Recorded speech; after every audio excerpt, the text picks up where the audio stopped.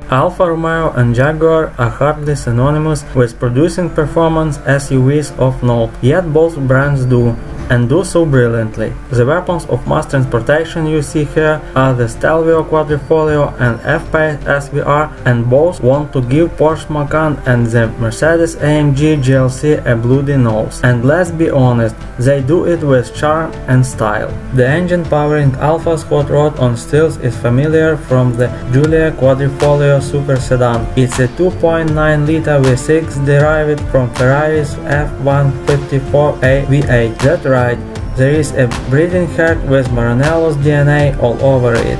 The 90-degree engine has two turbochargers, a weight-saving aluminium cylinder head, and linked up to a carbon fiber drive shaft. It's mated to an 8-speed automatic sourced from Germany's ZF, which is said to be capable of ballistically fast 150 millisecond gear shift in race mode. The all-wheel drive system defaults to rear-wheel drive system in most driving situations, but the transfer case can divert half the engine's torque to the front wheels when the onboard brain sense loss of traction.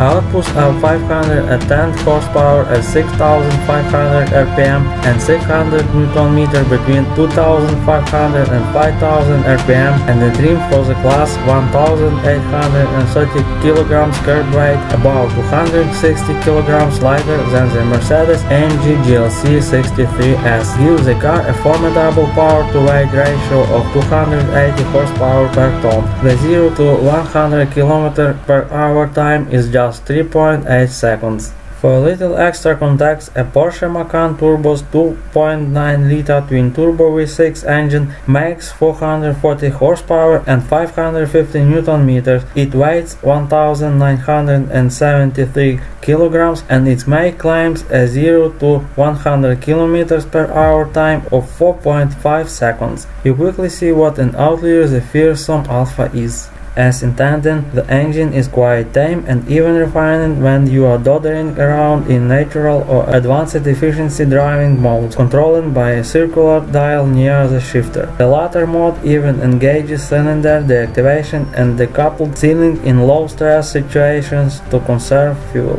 But twirl the rotary dial of dynamic or race mode and the four outlets from the two-mode exhaust system snarl and crackle under heavy throttle, higher pitched and angrier than your class typical V8, and pop with every upshift. From outside is fractured and from inside hardly muted. It absolutely hammers in a straight line, pinning you into the bucket seat while you're holding tightly onto the wheel and watching the speedo climb uninterrupted rather quickly. This is an engine that delivers orally, emotionally and technically. It's the heart and soul of the car. The gearbox is happiest when you are running it, and the whole driveline can get fidgety, reminding one of a turbocharged being restrained barely by its rider's tight grip on the reins. The paddle shifters are gorgeous to hold, but column mounted so they don't move with the wheel when turning. In terms of fuel economy, the V6 meets Euro 6 emission standards and claims a combined cycle fuel use is 10.2 liter per 100 kilometers. That's when driving sensibly. If you decide to have some fun, don't be surprised to see this figure climb by 50%. Jaguar took a very different approach to powering its SUV flagship. It uses a 5-liter supercharged V8 making 550 horsepower at 6,500 rpm and 680 Nm between 2,500 and 5,500 rpm, so 40 horsepower and 80 Nm more than the Alfa, though its heavier tire mass 1,936 kg means the 280 horsepower per ton power-to-weight figure is inferior. It also uses an on-demand all-wheel drive system with a rear bias, but which can allocate 90% of torque on demand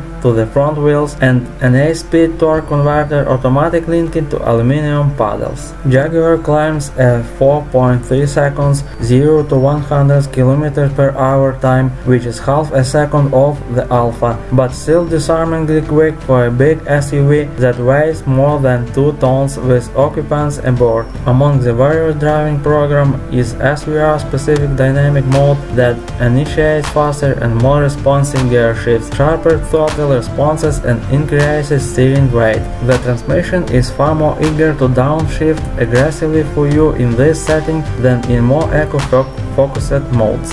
Jaguar's variable active exhaust system cuts 6.6 kg in weight over the regular exhaust, but more importantly, it enhances the noise. Its electronically controlled valves can open or close at any point, as opposed to just opening at a certain engine revolution or pressure level.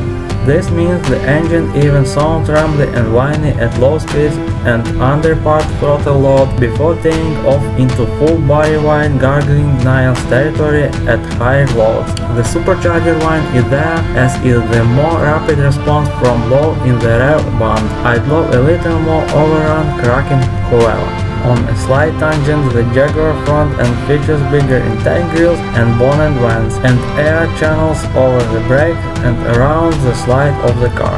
The rear has small air channels built into the bottom strakes of the bumper bar. The exhaust outlets are all legit, so the 4 you see facing out the rear and plummet from the engine.